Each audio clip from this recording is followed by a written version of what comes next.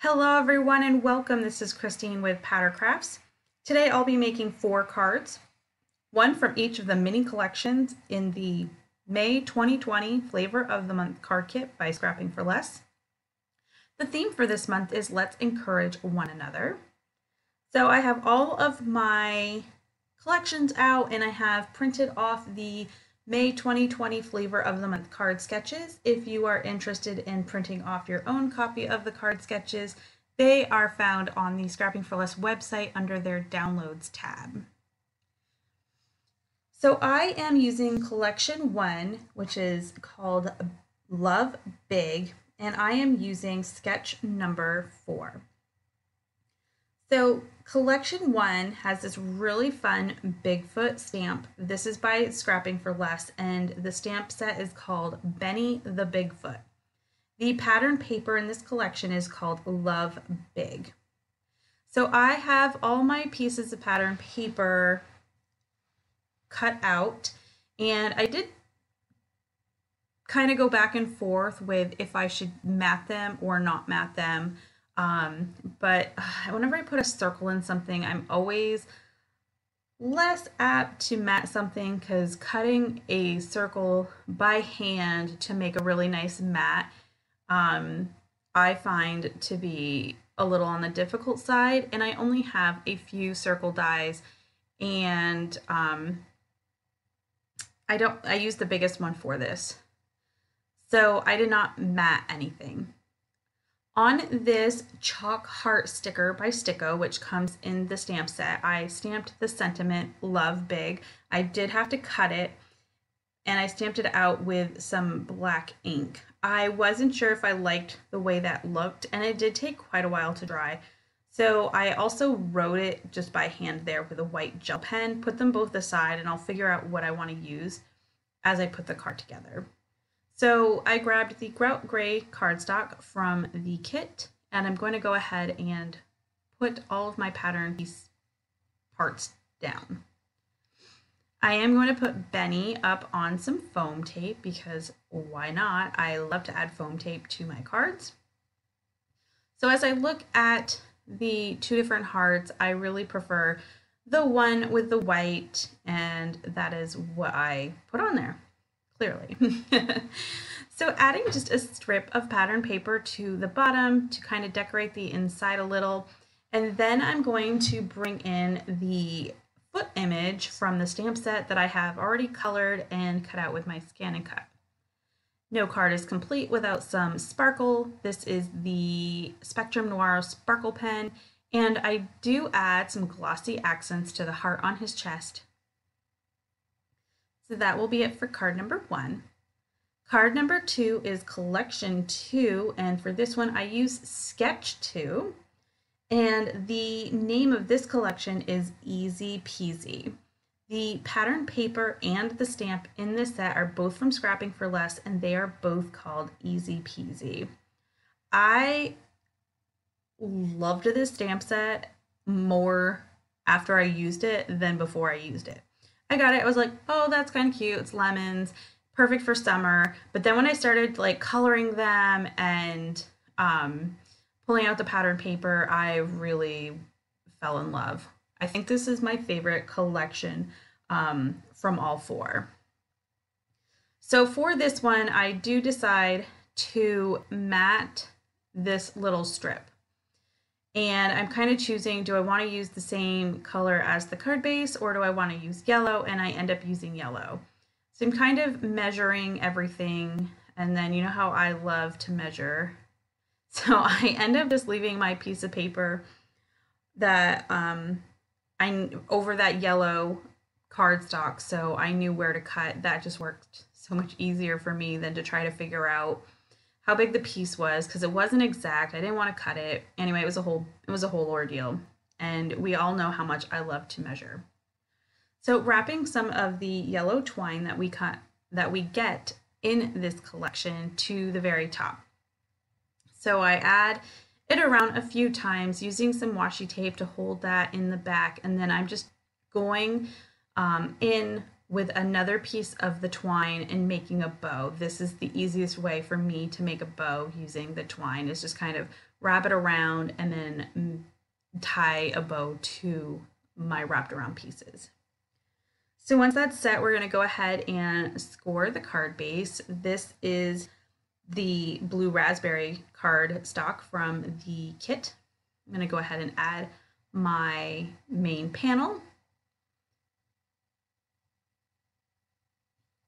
Trim a little bit right there off because it wasn't quite the way I wanted it. Adding some foam tape to this fun little strip, and we'll go ahead and add that right there to the left as shown in the card sketch.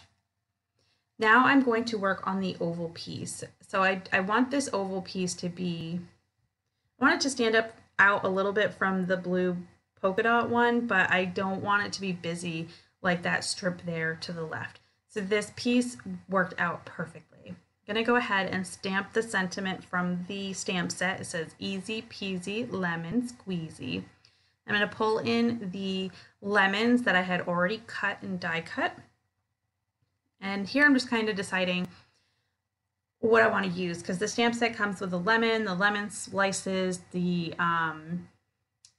a lemon flower. I looked that up too to see how they were supposed to be colored, but I don't know if there's a particular name for it. I should have paid better attention. So I'm going to go ahead and add foam tape to just half of it, because half of it will be on the strip that was already popped up on foam tape, so I just need to pop up the other half. We're going to go ahead and put that down. So I decided on the one lemon in the middle and the flower right up at the top. Going to bring in the enamel dots, and we're just going to add 3 of them right onto our oval panel.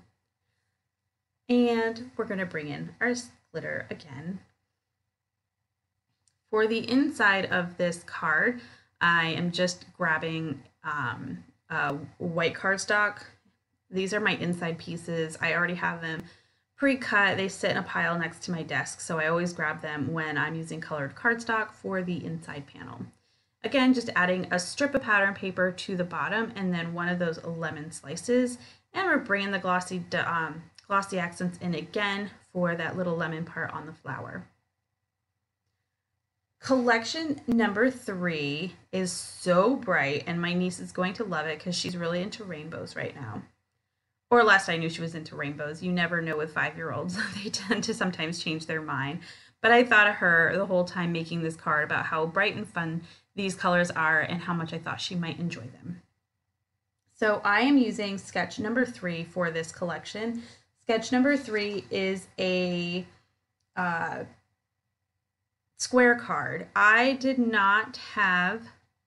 pre-cut all my card bases from the cardstock in the kit, and I just cut them all in half to make A2 size cards. So I do go into my stash and I get some black cardstock to make the square card.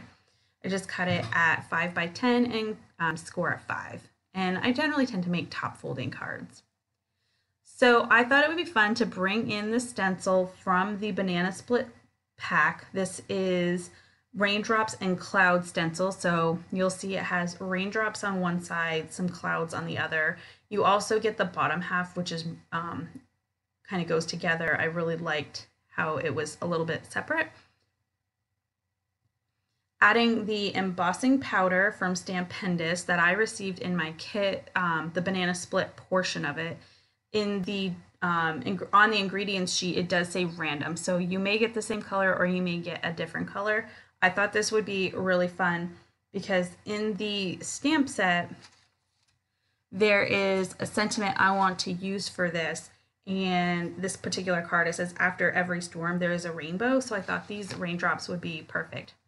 So I do end up cutting the raindrops with a circle die, matting that on some black ink, and then I'm putting together all of my pieces. I did mat all of my pattern paper with black cardstock, which I really thought just made everything pop, and I just love it.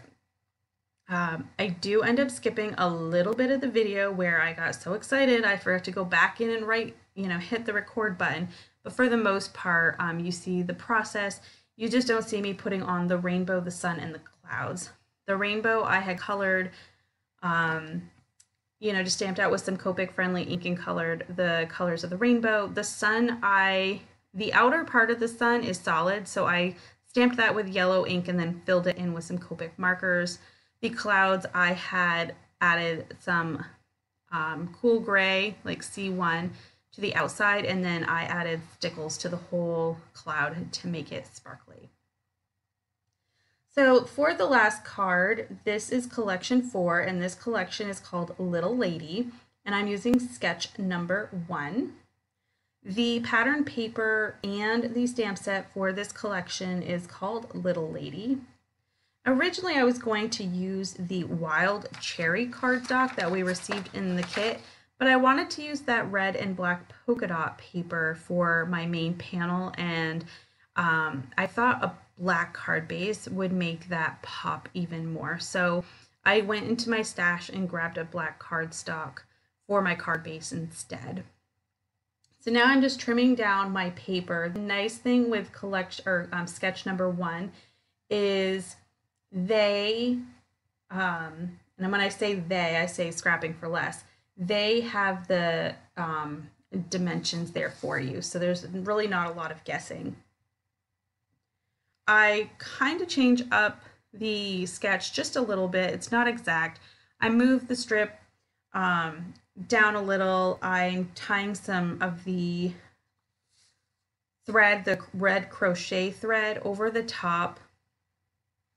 I do struggle here to make a bow, and then I decide to just make a knot instead. I didn't have enough there, and it was just not working for me to make a bow. So I just tie a knot and trim it down a little bit. I'm going to pop this up on some foam tape.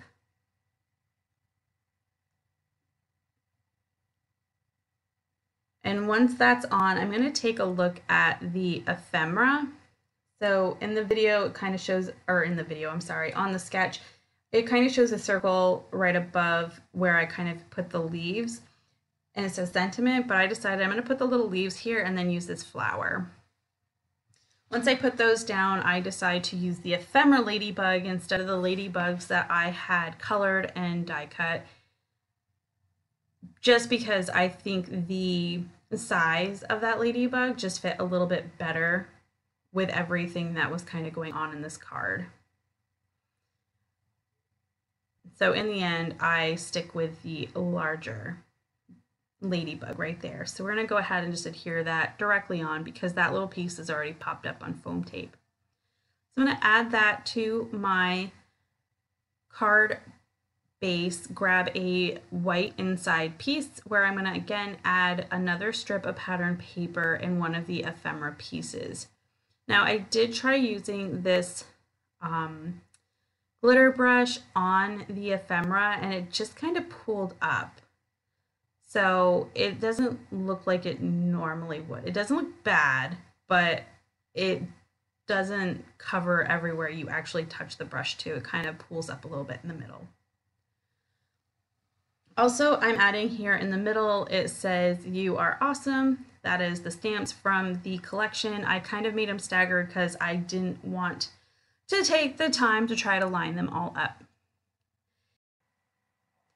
I do end up adding 3 enamel dots right here to the corner just to give a little more interest to that side of the card.